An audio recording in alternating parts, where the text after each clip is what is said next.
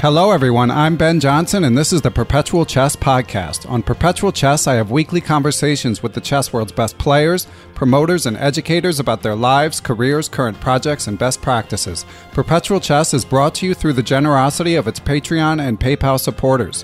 For more information, go to perpetualchesspod.com.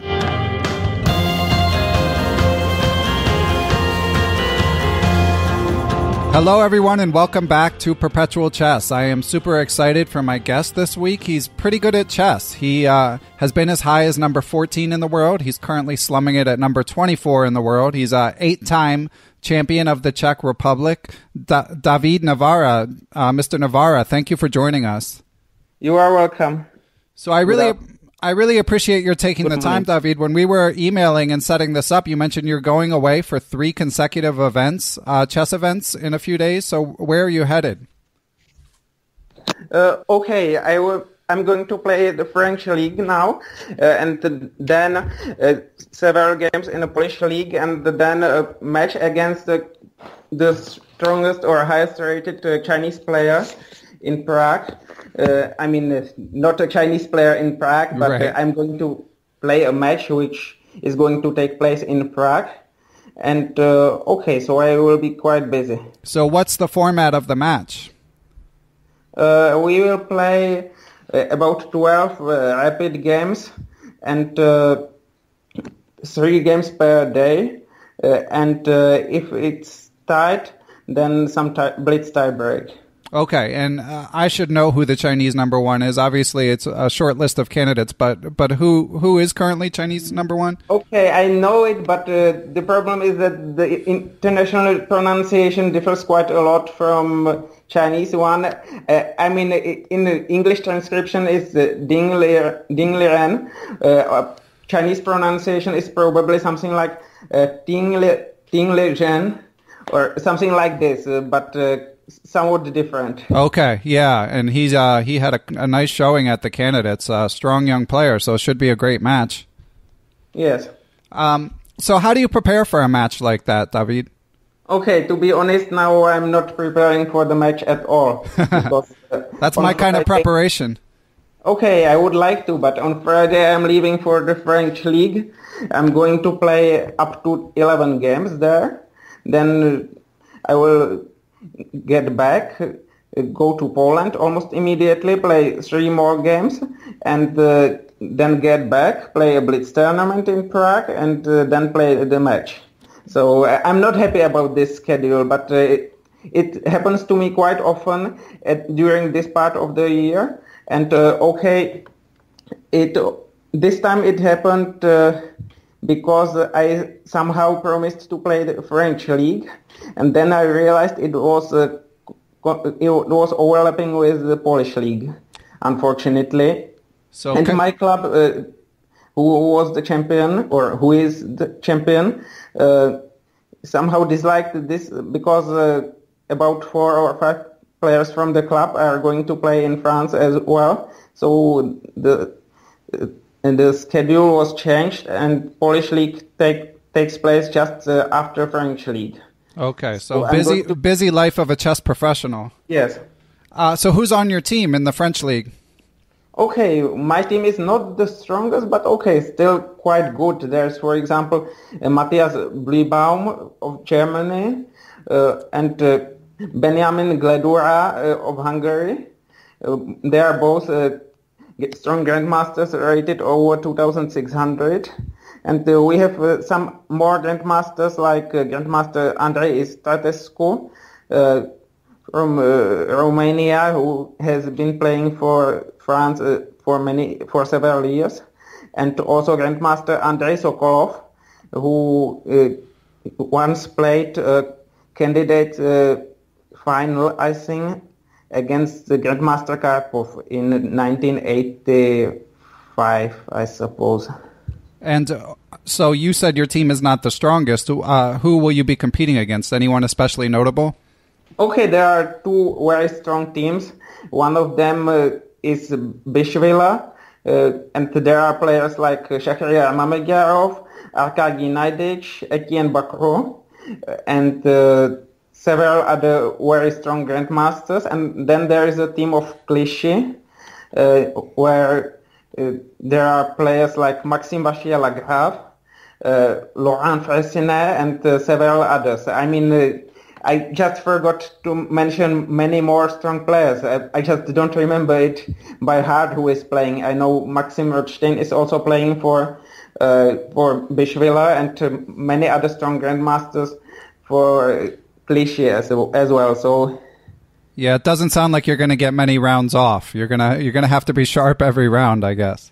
Yes, I mean, those players are playing for two strongest teams, and the other teams are not bad either. I mean, they also have quite strong grandmasters, and the top board is quite strong, and it's not going to be easy.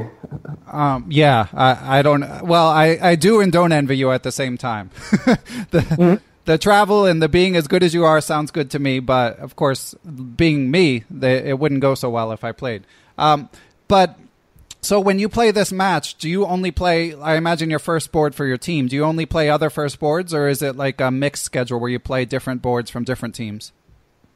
Okay, I mean, in each country, I can play just for one team.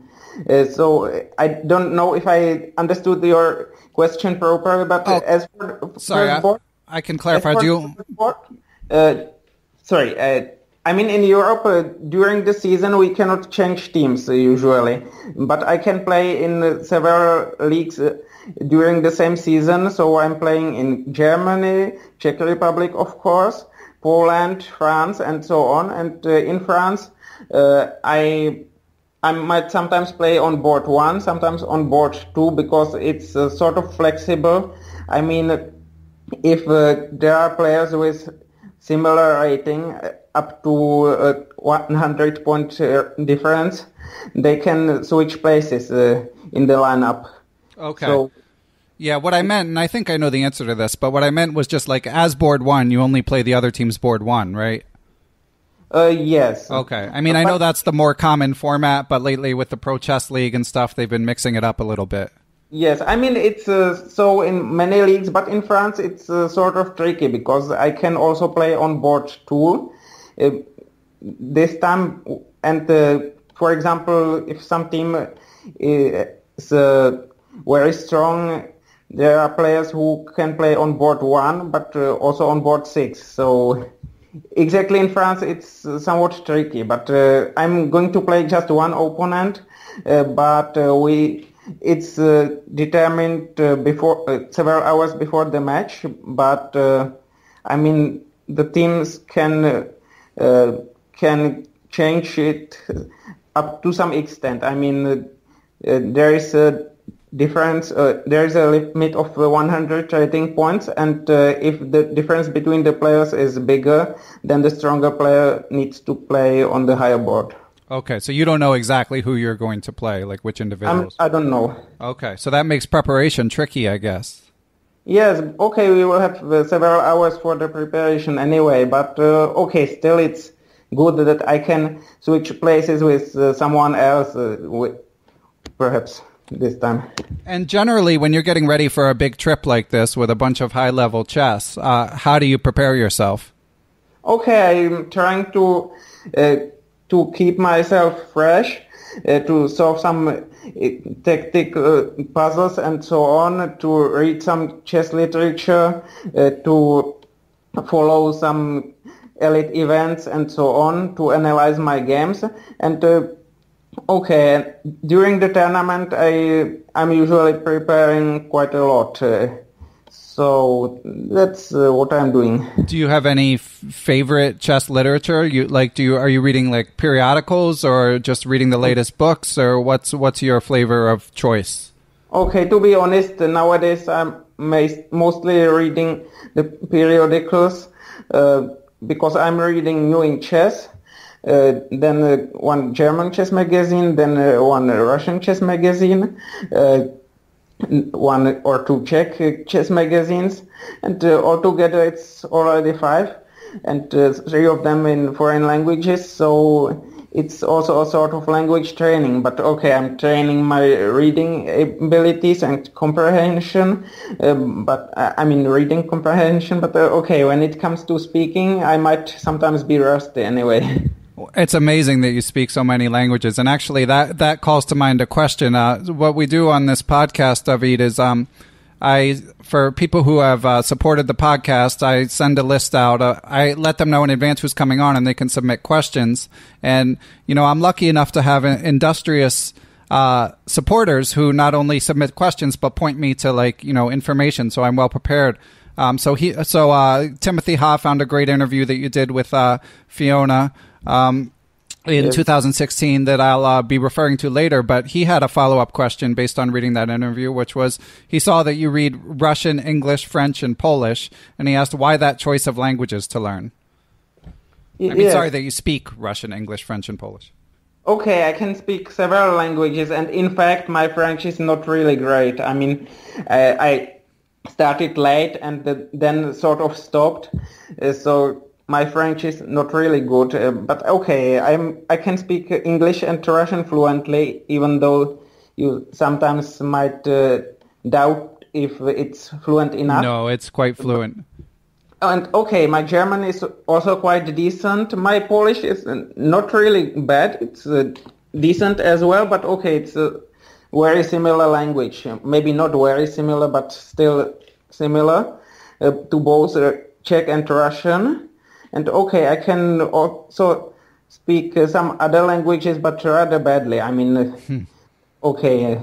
I don't know. I've done enough traveling to know that when a European says they speak a language badly, it's not the same thing as when an American says they speak the language badly. Yes. Okay, I'm living in the Central Europe, which means that I'm surrounded by, Czech Republic is being surrounded by many countries with their own languages, and I'm playing quite often in Poland, so Polish language was sort of important for me. The same applies for German, of course. English is more or less obligatory nowadays, and Russian language is also a Slavonic language, and it's very useful for a chess player to know Russian language. Yes, for sure. Yeah, that was the one I studied in college, although my Russian skills are withering away. So do you think it's true? People say that there's a correlation between the ability to, talent for chess and talent for languages? I don't know. I think it depends, because there are some players who know quite many languages. I think Sergei Movsesyan is one of the biggest stars in this respect, because he speaks about 9 languages, but he speaks them without accent. He makes some mistakes sometimes in Polish, for example, because he likes practice, but he speaks without accent, and he probably has some musical talent or something, but chess players are usually clever, and people who know many languages tend to be clever as well. But I don't know if there is any special correlation, because when I was 15, I could only speak bad English. I knew some basics of Russian, but okay. Since then, I became interested in foreign languages and achieved quite a lot, but okay, I'm no specialist. I'm just a person who likes studying foreign languages, who likes to study foreign languages, but I'm still making mistakes because I'm no interpreter. It's not my job. Right. Okay. Well, like I said, most people would love to speak as many languages as you. It's quite impressive. But let's get back to your chess playing, because being at such a lofty perch, being such a strong player, and having been around for a little while, you've played probably every current famous chess player, I'm guessing. And I know that you had a match against Karpov. And of course, you had a very famous game against Kasparov recently. So when you reflect on your career, what are your fondest memories? Okay, it's hard to say, but I liked some of my performances in team events like Chess Olympiads and so on. For example, I'm very fond of the fact that my team Nový Bor won the European Club Cup in 2013 ahead of soccer, which was filled up with elite players. I mean, they had Anish Giri on board 7 and he was rated higher than me. I was playing on board 1 incidentally, but okay, I was not the most successful player of our team, but we somehow managed to beat Sokar, who was playing with grandmasters Topalov, Caruana, Kamsky, Mamedyarov, Giri, and Wang Hao against us. And I mean, we were not bad, but we were quite lucky in this match, and we somehow managed to win the tournament. I mean, okay, we were lucky. Maybe some other team deserved the victory more, but in the next year we finished second, and it was quite a deserved second place. So I'm fond of this, and also of, for example, my gold medal on board 2 at the Chess Olympiad in Istanbul 2012, which is probably my best result ever. But okay, there are more such results. I mean, so it's interesting that you mentioned primarily team events. Do you find those to be like more rewarding? I don't know. It's hard to say because I'm usually performing better in team events. I don't know why, because I tend to be an individualist. But okay, I like my teams. Maybe I'm taking that events more seriously. And as for individual performances, I could mention my victories or my shared first place in Mainz in Germany, where I played a big rapid tournament. There were about 750 participants, including some top players like Grandmasters Ivanchuk, Kamsky, Mamedyarov once again, Akopian, who was in top 20 back then, and Grishuk, and I somehow managed to share the first place with 9.5 out of 11. I even lost the last game because I became too nervous and okay, too surprised by winning the tournament or by sharing the first place. Okay, I once won European Blitz Championship quite surprisingly in 2014, and I scored something like 19 out of 22, which was great. And as for classical chess, which I rate higher than Rapid and Blitz, there were some events. Okay, I'm 8-time Czech champion. I mean, it was not easy at all because there are some strong players participating. I mean, it's not all of us, not all of them, but often many of them were playing. And okay, one thing is to win such a tournament where you are a favorite, and another thing is to win it 8 times. Yeah, it's incredible. I mean, and you're not that, fairly young man. So yes. Hopefully you haven't won it for the last time. Yes, I also hope I will win it. When is the next one? Okay, in 1 year, more or less. The last championship took place in Ostrava in May, and I was not playing because it overlapped a bit with Shamkir Chess in Azerbaijan. I mean, Vugar Gashimov Memorial, where I performed quite badly. I finished last, losing 4 games and drawing the remaining 5. Yeah, so, the life of any chess professional is going to have ups and downs. When you compare something like your 9.5 out of 11 result that you mentioned versus things not going the way you would like in Shamkir, do you notice any patterns? I don't know if there are any patterns. I mean, of course, the opponents in Shamkir were much stronger because there were about 9 players, including me, from top 20. Or maybe top 21, I don't know exactly. And one more player who was also rated above 2,700.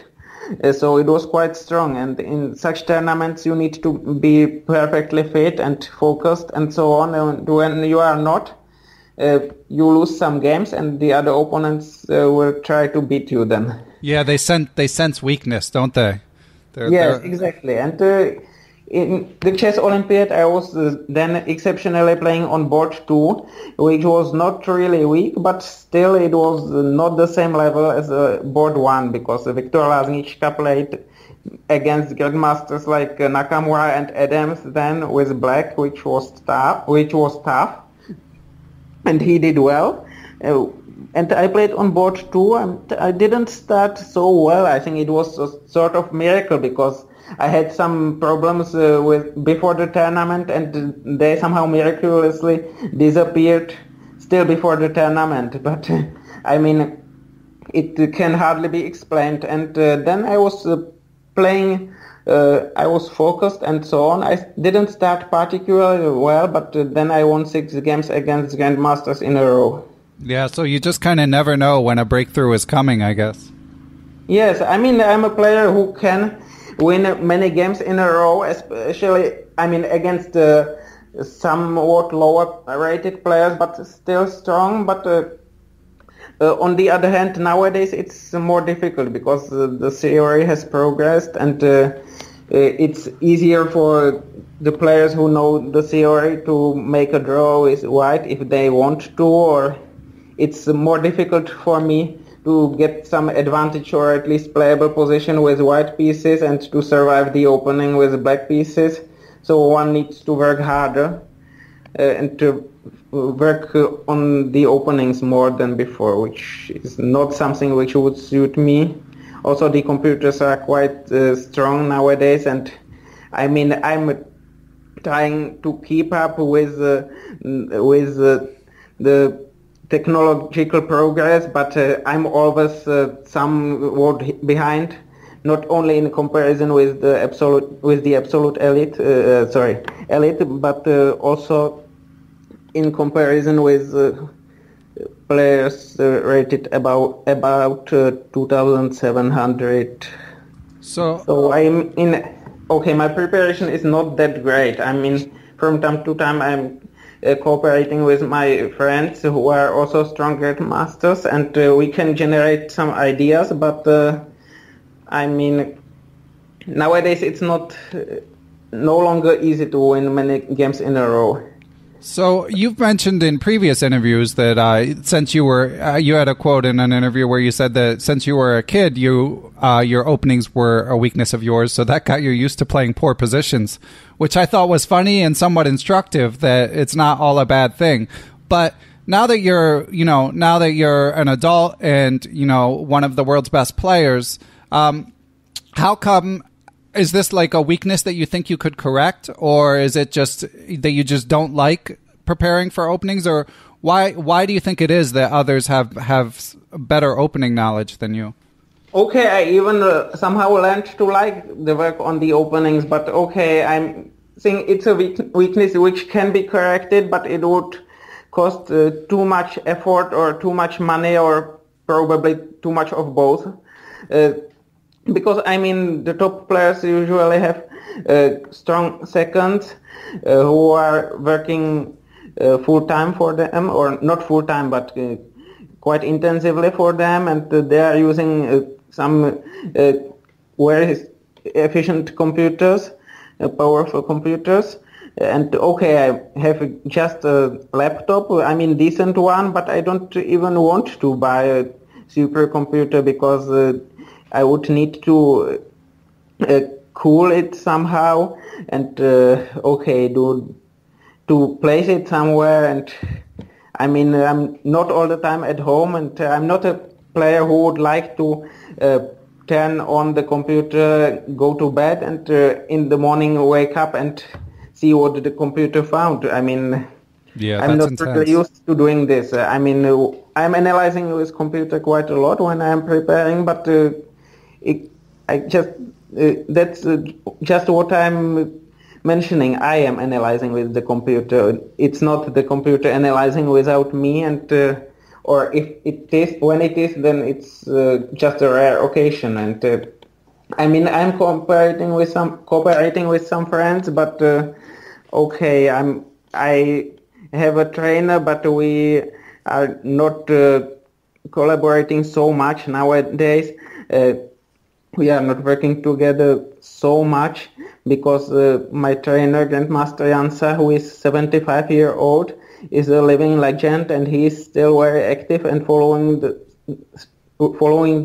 latest trends in the openings. But okay, still he has also other work. I have also other work, and I mean, I'm not working on the openings as intensively as the others are, I suppose.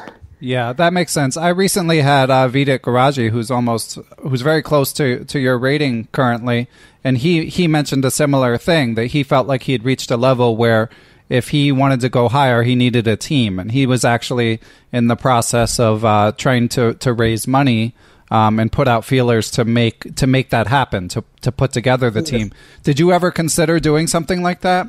Not really. Okay, Vidit Gujarati is, I think, 12 years younger than me. I don't, okay, maybe not 12, maybe 11. I don't know exactly, but okay, he can still make a progress and so on. But okay, I have never searched for a big sponsor because I want to remain independent, say what I want to say, and okay, I mean, I don't need more money. I think it's sort of strange that in the modern world, people who get the biggest support are often the richest people, which is sort of strange. I mean, I can live without a sponsorship. I can earn decent money, very good money compared to an average salary in the Czech Republic. Okay, it would not be so great money in the US, but okay, still I can make a living without any difficulties now, and also save some money for more difficult times. So I don't see any necessity in getting a sponsor. I mean, if I wanted to create a team, I could invest a big part of my income to do that, but I think it's not worth it. I mean, I'm not a player who would aspire to get into top 10. I know I'm clever, I'm talented, but there are more clever and more talented players, and okay, they will always play better than me, and they are also often younger than me, but okay, I can play against them, I can occasionally beat them, I can play many interesting games. Maybe my results against the elite my results against the elite are not really great, but I played many interesting games against strong grandmasters who are not in top 50 or so, but still I think those games are worth seeing. Yeah, well, a lot of it, I get what you're saying, and it's great. I think you have such a grounded perspective, and you're very modest, and I have questions related to that as well. But one thing just that came to mind as you were talking about this is it's not, I'm sure with someone like Vidit, from his perspective and from anyone trying to crack the top 10, it's great that there's financial reward and, probably exponential reward for going from saying 25 to number 5 in the world. But I'm sure, like, as a competitive person, it's not just about that. Like to devote your life and reach such an incredible level where, you're the best player in your country, and, only two handfuls of people in the world are consistently higher rated than you. So to me, and I think to a lot of listeners, it would be not just about the money, but just like trying to maximize your potential, or to just to see what would happen. Okay, I know, but it's hard to say what does it mean to maximize my potential, because okay, if I didn't enter, if I hadn't entered university, I could have done better in chess. But okay, maybe I would have got to number 10 in the world and then dropped back later on. to number 20, but okay, now I have a master degree in logic, which I quit simultaneously with finishing my studies. And I had realized long before that I would not be a good logician, and I was not that talented in this field. But okay, I have a master degree, and if I sometimes decide to quit chess for any reason, I will probably be able to find some decent job because, okay, I know some foreign languages. Okay, my knowledge is not perfect, and my speaking abilities need some improving. Need some improvement. Okay, but I more or less know how to formulate sentences. I just tend to be too slow because I like practice. But I achieved quite something, and okay, I could have achieved more in chess, but I would have achieved less in other fields. So it's always it's good to have balance. I think it's commendable to be a well-rounded person. It's just sorry.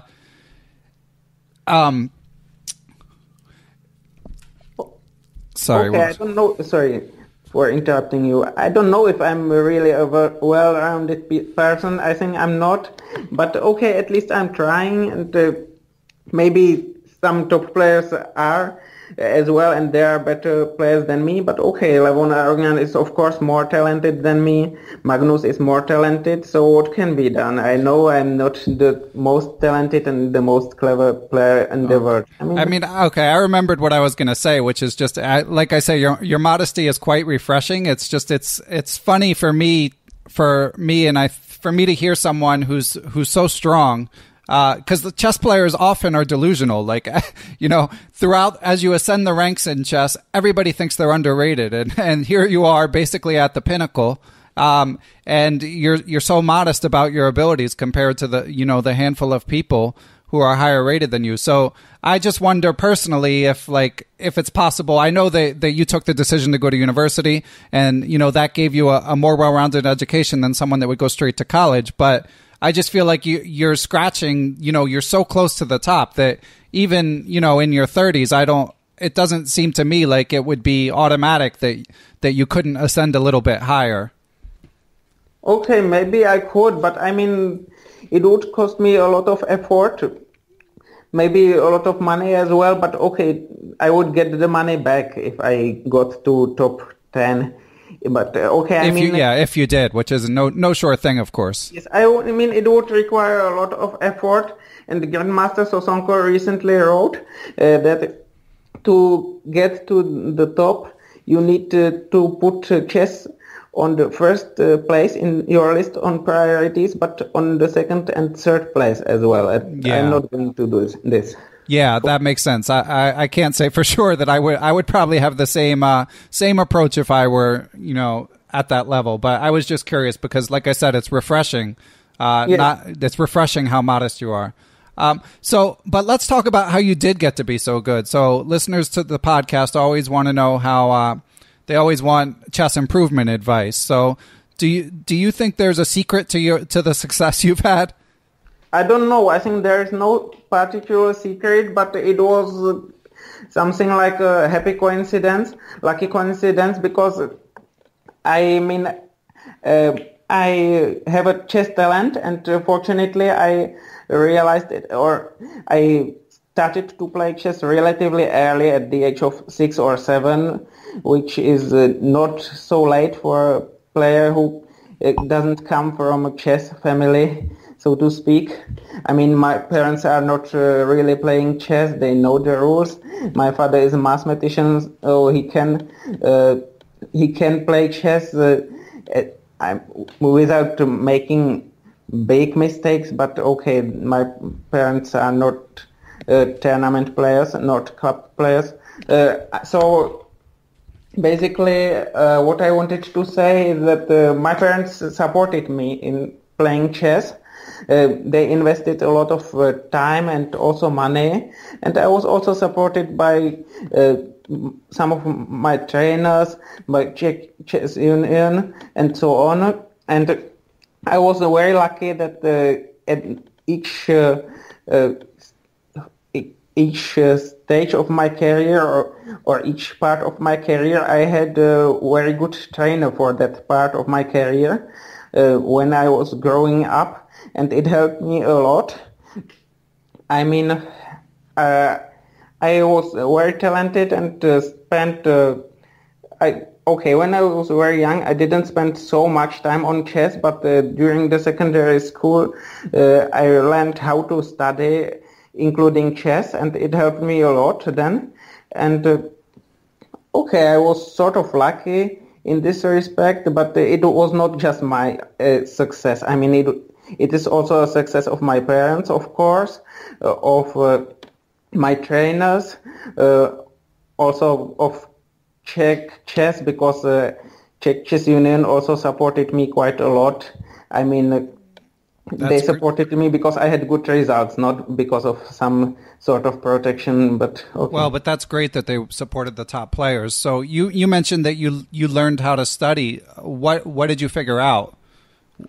Okay, I mean, I had to study, had to use my time optimally, or not optimally, but had to try at least at the secondary school, because I didn't have so much free time. I wanted to play chess well and also study well, and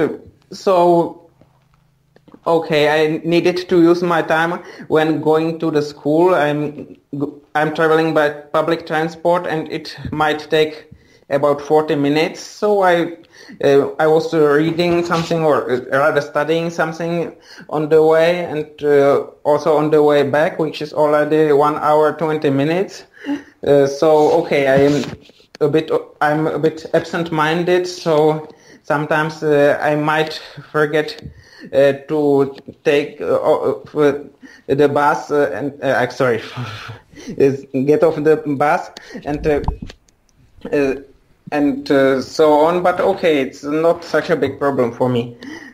Yeah, it's funny how many super strong players have that sort of absent-minded streak where you can just forget to get off the bus or miss a turn or be a bad driver. Like, I'm not a great driver. Not that I'm a grandmaster, but that's my excuse, that I'm a chess player. Yes. So did you have any books, or I've seen you mention a few books in the past, but do you have any books that you find yourself recommending a lot to aspiring chess monsters? I like almost all the books of Mark Dvoretsky, a top Russian trainer who was very hardworking, and he developed his own methodics and his own method, and he was quite successful in his work. Unfortunately, he passed away last year, already 1.5 years ago, or almost 2 years. But he wrote many great books, especially his Endgame manual is just great. Yeah. But, most of his books are also not really easy to read. I mean, he constantly asks the readers some questions, but his choice of puzzles is quite good. His choice of examples, because there are characteristic for the topic, and at the same time they usually have just one solution. And when there are more solutions, they are all instructive, or the example is instructive. So I quite like most of his books. Yeah, his name comes up all the time. I mean, just an absolute legend, and we've had a few guests on, like Jan Gustafsson and Greg Shahade, who've had the pleasure of meeting him or working with him, and they all have nothing but good things to say. So, yeah. Yes. So, what about now? Like, for your training now, what do you do? I mean, you mentioned reading periodicals, but if you're going to really try to push yourself, what's your preferred method for trying to work on your chess? I like to cooperate with my friends among strong grandmasters, play some rapid games, analyze them, study some openings together. I think it's stimulating when you are playing against other strong GMs, and when you are also analyzing the games afterwards, it can help you to discover your common mistakes or my common mistakes. My case. Is there a strain to your mistakes that you notice? Is there one thing in particular? Yes, there are several of them. In fact, I know about them, but I don't want to be too concrete in this. But that makes sense. Yeah. We know Magnus is listening and taking notes, so we gotta keep it secret. No, So I have another question from a listener. You've mentioned that in your interview with Fiona, I believe you mentioned that intuition is a strength of yours when it comes to playing chess. And Sanat Singhai asks, hi, David. I'm a very analytical player and try to calculate everything out and find moves that are logical. So I find it's hard to trust my intuition and sacrifice based on intuition. I often go for a complicated line that requires very accurate calculation when there's a simple move that will give me a great even winning position. How can one develop and trust his intuition in chess? Okay, I don't know exactly because, I'm not a big trainer, but I think analyzing the games helps quite a lot. And I mean, not just analyzing with computer. I mean, like this line is good and the other is bad, but one should also be able to make some conclusions, that he overestimates the attack quite often, and to generalize it somehow to get some feeling for the positions, to realize when the attack might be enough and when not, for example. But it's hard to learn something like this because I think that in some cases like that of Magnus Carlsen, it's inborn. I mean, he needed to work quite hard to develop his potential to the maximum, but he's obviously more talented than me and more talented than almost anyone in this respect. I'm also quite talented when it comes to intuition, but not as talented as Magnus Carlsen. And there are also other players who are stronger in this respect than me. Of course, I know this, but And I know that you've played Magnus Carlsen. Have you had a chance to analyze with him? Yes, a bit, but we mostly analyzed the games when we were about equally strong, and when we played the last 3 games, we analyzed one of them, the last one in Shamkir during the press conference. But press conference is a bit different. I mean, yeah. There are not just 2 people, and when we played 3 years ago in Vaikance, we exchanged several words after the game. Still it was quite interesting for me because Magnus is much stronger, I know that. But nowadays players are not analyzing the games as often as they were some decades ago. Yeah, probably because computers are all knowing, so not as much reason to sit there and try to flesh out every variation. So having played, I'm sure you've played, like I said earlier, probably virtually everyone. Do you have any favorite stories, like of maybe analyzing? Like I know you like I've mentioned earlier, you had your match against Karpov many years ago, and you of course played Kasparov in his comeback. Did you have any memorable experiences analyzing or like getting a drink or eating dinner with any of these legendary chess players? It would take me some time to recall some interesting stories. I think I have some, but I would need some time. I'm sorry for my speech, distorted speech and so on, because I'm having a headache now, and normally I could speak a bit better, not much. Oh, no, you've been great. If any come to mind, let us know. Sorry. Pardon, I recalled something. Oh, good. Let's hear it. as for those stories, I remember playing a match against Grandmaster Viktor Korchnoi in 2003 when I was about 18, and he was still playing quite actively, and he was rated slightly below 2,600 at that time, and we played 2 games, and in the first one I saved was a rook endgame with white, and in the second game I won after some sacrifices, and then he was not very happy and left the playing hall after the game, and I showed the game to the spectators, and then he came back and told me that he should have played some other move. He was right, by the way.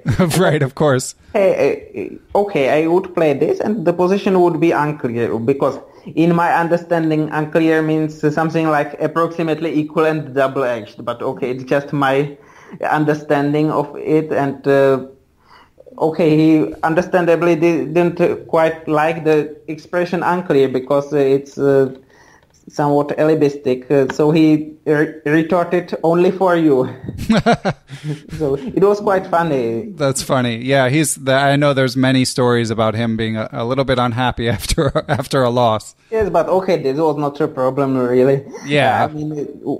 Afterwards we discussed the games normally, and okay, some people just get emotional just after the game. It happens. Yeah, I mean, that's how you get to be a legend like Korchnoi. If the loss just rolls off your back, you're probably not gonna be a world-class player. Yes. So I have to ask, I mean, obviously we're fascinated by all of the elite players, but playing Kasparov in particular and beating him, did you have a special feeling after that? I mean, I know there were sort of some unusual circumstances to how you won the game, but how did that feel?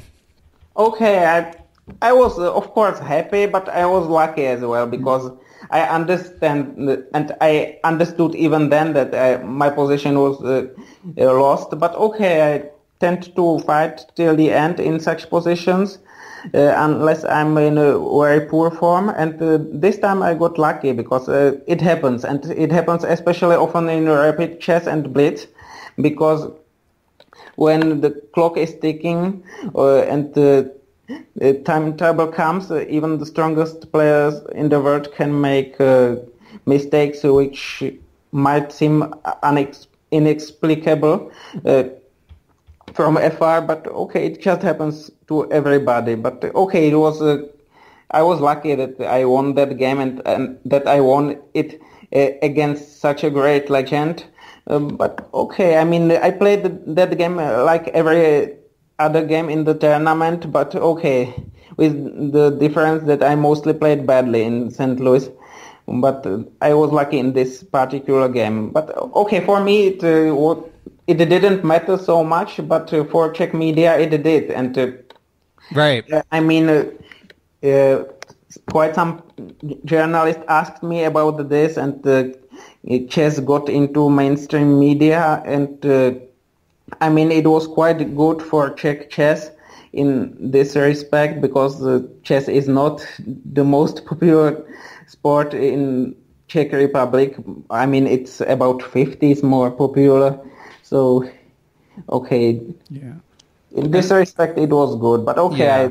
I mean, Grandmaster Kasparov is a living legend, but he had not played a big tournament for quite some time before that Rapid and Blitz tournament. So, I mean, of course, it would be something completely different to play such a position against Mr. Garry Kasparov at his best period, at his peak, and he would have won it, of course. Yeah. So for those who haven't seen the game, it's a nice little trick, although I definitely get what you're saying in that, like, peak Kasparov would be unlikely to fall victim to it. But nonetheless, I'm sure it's nice to have the headlines about beating Kasparov, and they don't write in the headline, Navara gets lucky against Kasparov. They just say you won. So that would be a nice thing to have written, I would think, yes, about you. I'm not really boasting with this about this, but I mean, many people are asking me, and of course, I'm replying to them like this. So, okay, but I once used it when a friend of mine asked me to write to some authorities that he is a very talented player, which he is. So I needed to introduce myself somehow. So Right. I wrote for the U.S. authorities that I once bet Mr. Garry Kasparov in a rapid game or something. I mean, not because I would like to make myself famous or something like this, but because it could help my friend to... I mean, the authorities don't know anything about me. I mean, if they are not playing chess, but all the people know who is Mr. Garry Kasparov. So Yeah, naturally, that makes sense. Okay, so David, I just have a couple more questions for you if Yes. you have a bit more time. Great. One is from supporter of the podcast, Keith Kaiser, who asks, in his write-up on the Gibraltar Open 2018, he states TradeWise is ending its sponsorship of the event and that the reasons are most likely to be related to Brexit. Could he elaborate on this, and have you heard of any other chess-related consequences of the Leave vote?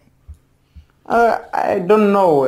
I'm not a specialist in this field, but I'm not happy about Brexit because European Union has many drawbacks, many problems, but on the other hand, it has ensured stability in Europe, or at least in Western and Central Europe, for many decades, and in Western Europe for 50 years, or even for I don't know for how long. But despite of all of its problems, it's good when European countries can act together and so on. And I think, of course, I understand that Britain had some problems resulting from its membership in the European Union, but I'm afraid Brexit will not be good for the rest of Europe, probably not for Britain either. And for Gibraltar, it could be a big problem because Gibraltar has a border with Spain, and some centuries ago it was a Spanish territory. And I mean, Gibraltar is a peninsula which is surrounded by sea, and it's only connected with. I mean, it's only connected with the European territory because of this its border with Spain. So if Spain if the relationships between Spain and Gibraltar get worse, it might be a problem. I mean, if there is a border, it would not be good for Gibraltar. Yeah. Okay, and follow-up comment from Keith is, remind David that he has a web page he hasn't updated since 2005. With the yes, wink I'm really sorry for this.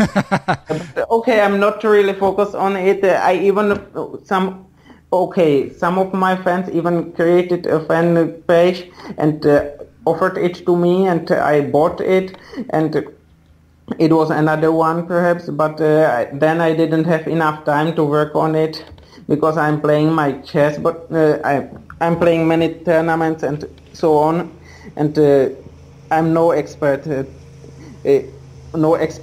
the IT, so I know I should do something about it, but... Well, yeah, I'd say keeping up with your chess is more important, and we did hear what your upcoming schedule is, so it sounds like a valid excuse to me, but... Yes. But it is funny that it's still up, at least. I checked it out. It's from when he was in university, for those for listeners. Okay, so last thing, David, you mentioned before we were recording, you might go out to dinner with your girlfriend tonight. What else do you do for fun when you're not thinking about chess? Do you have any other burning passions? Okay, I like reading.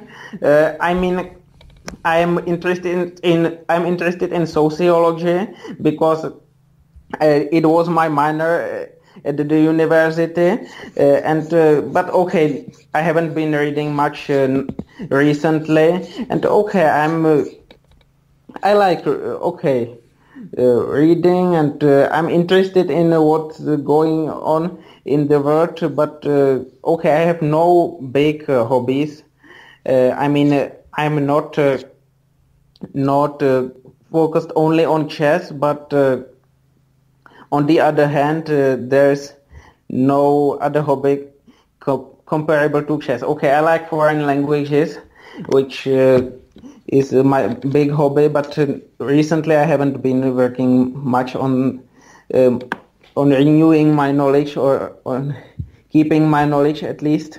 So I'm afraid I will need to work harder. And okay, but I'm not just working on chess all the day. Yeah. Yeah. Well, that's great.